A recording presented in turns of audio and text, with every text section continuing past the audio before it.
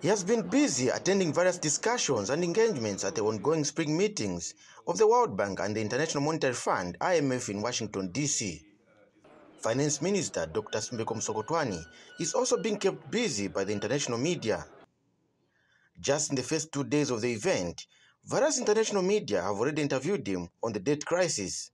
We need to get this matter of debt to be resolved because there are people waiting to get this matter resolved so that they can come and invest into our mining, into our agriculture, into manufacturing, tourism, and so forth.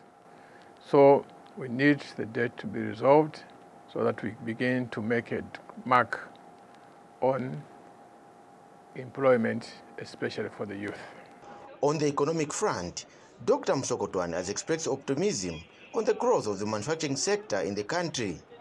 Within the next 2-3 years, we'll be exporting fertilizers in the region, which we used to import all these years. So there's now a lot of investment that is going to fertilizers. There's a lot of investment that is going to manufacturing, like ceramic tiles. Zambia is one of the largest exporters of ceramic tiles now in the southern part of Africa.